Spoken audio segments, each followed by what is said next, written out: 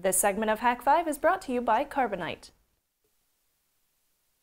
It's time once again to check port 110. I gotta come up with something better to say. If you've got a suggestion, feedback at hak5.org, which is just the email address that Addison wrote to. Addison says, hey guys, I've seen Darren's antenna in a few episodes now and saw that he had his mounted on a small tripod. I've been looking around at small tripods and was wondering what kind of tripod Darren uses for his, as the biggest complaint about the ones I have come across are not very sturdy. Which one is that? Yeah, where did you get it? It looks like just a regular camera tripod. Yeah, this is actually, that's what it is. It even has a hot shoe. This guy is, I believe, a Vanguard. He goes for like 15 bucks on Amazon. And it's got a level and whatever. You know, the nice thing about it, though, is the way that the legs extend and has a suction cup so it'll actually stay on the table. I've seen plenty of tabletop tripods that just fall over. Me too. And they're crap. Me too. Yep. And like even the GorillaPod ones, I've seen these like little mini GorillaPod knockoff guys. They kind of just go. Yeah. It's the same thing. Well, while we're on the subject, where did you get the scope? Because a lot of people have been asking about that too. Yeah. You know, to be honest, Don't know. It's not necessary for hacking. It looks cool. It's fun. It is a gimmick. I'm just having fun with it. People want it because it's cool. You're right. It is. It is. We should totally have like a camo version of the pineapple. Well, it looks to me like a bar. It's a sniper scope from an airsoft gun, which those are fun if you've ever had fun with your mates. It's a Barska 4x15. Barska 4x15. Yeah, made in China. It'll do crap. As far as like scoping is concerned with a what are they called? Airsoft. Yeah. Yeah. You can get ridiculous with these sniper scopes, as I was finding out. Like they got like freaking really expensive sniper scopes with laser beams and things that anyway. Yes. Craziness. Yeah, I mean, if you really want to get tricked out, oh God. you could just mount it to this guy, and then you could. Don't point that you would at my not head. attract any attention from the authorities of course not. whatsoever when it comes to sniffing your packets. Yeah, you know, I'd say steer away from the sniper just because. Just don't. We were all there. Look at you for any certain reason.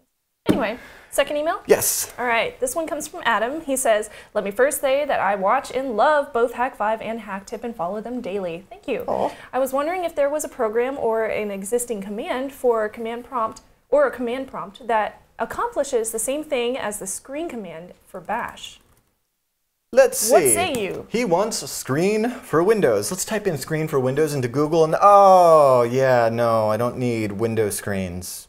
Home Depot, Lowe's, Ace Hardware. No. Dang it.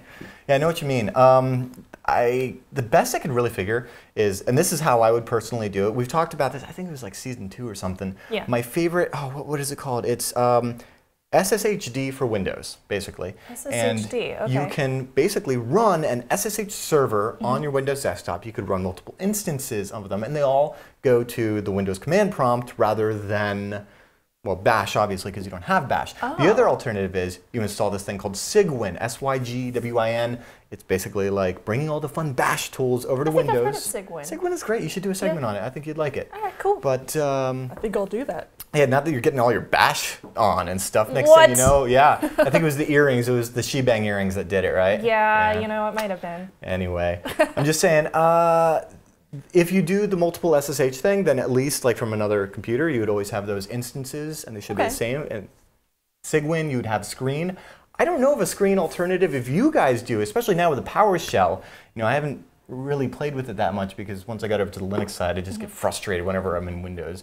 And I'm like, type in ls, and I'm like, I'm not there yet. Anyway, yeah. But yeah, so I just pose that out back to you guys. Those are my suggestions, but I know that somebody out there knows of some freaking ridiculously cool script for Windows that'll do some stuff. So you guys could always just leave a comment below on whatever you guys think is the correct answer, or just email us at feedback@hak5.org. Hooray! And when we get back, we're going to find out what kind of Technoless photos were emailed to feedback@hak5.org. But first, we're going to take a quick break. Computer disasters eventually happen to everyone, but if you get Carbonite Online Backup before your disaster, then no need to worry because all of your files will be backed up automatically and safely off-site. And getting them back is really easy to do on any computer or your smartphone or the Carbonite iPad app. You can access them anytime, anywhere. And with Carbonite Unlimited Backup for PC or Mac, it's just $59 a year. But if you use the offer code HAK5 when you start your free 15-day trial, you get 2 months free if you decide to buy. All the details are over at carbonite.com, and remember to use the offer code HAK5 to get yourself 2 months free with purchase.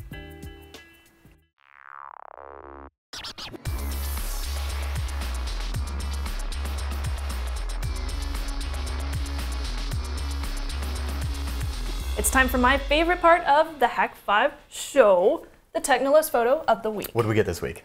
This week, Ben sent it in. It's this really funny picture of the shop that's nearby him, wherever he lives, with a kind of a leetspeak word on the front. It spells H-A-K-S, but if you spell it in leetspeak, it would be Hak5.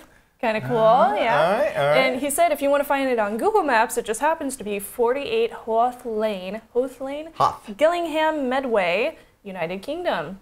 And if you guys have photos, you can always send those over to feedback@hak5.org. If you're on an iPhone, you can find out all about Hake. You can't find out about Hak5. You only get Hake. You notice that you type in Hak5. Yeah, that still iOS. happens to me. Come on. My phone hasn't learned. Ugh. Yeah, come on, Apple. Add Hak5 to the dictionary. All right, no, I'm joking. All right, well, Trivia time. Yeah. What do we have? You ready for this? Yes. All right, so this is one of my favorite books. What novel was based off of a Philip K. Dick novel that took place in the year 2019? And the answer was Blade Runner, which is based off of Dick's Do Androids Dream of Electric Sheep? Do they? Yes. Well, let me ask my phone. It's an Android. Lols. Okay, I know, I'm sorry. I'm really sorry. I don't have Siri, so I can be like, do you dream of electric sheep? No, set your name. Awesome if set she your can name to answer Dave, that. and then ask Hal to open the pod bay doors. Do that, Dave. All right. So this week's question is: what were the safe words uttered by Simon to calm the river? Oh, okay. I was like, where are we going with this? Ah, yes. You can answer over at hak5.org/trivia for a chance to win some awesome swag. You don't even have to do it barefoot. Swag. Hak5.org/follow is the place where you can find all the places that we hang out on the social networks and all that good stuff. And you can always get your Hak5 goodies over at hakshop.com, HAKshop.com, like the Yagi. Don't forget about Hack Tips every Friday. They are condensed technolust. It's like getting a thing of Tang and then licking your finger and being like, it's just condensed. And until next week, you ready for this? Yeah, I'm Darren. I'm Shannon. Trusty Technolust. Woo! Oh, wait, did you just do the Spock thing?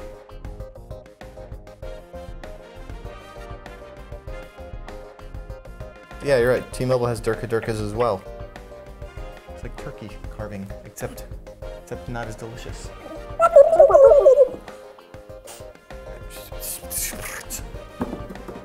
Yep. There's this one place when I'm driving where I always get Durkas every day when I'm going to work. Well, that's because that's the place where the government put the mind control array beams, and you're just driving through it. I mean, no wonder I'm hamster chicken stuff. Hamster chickens.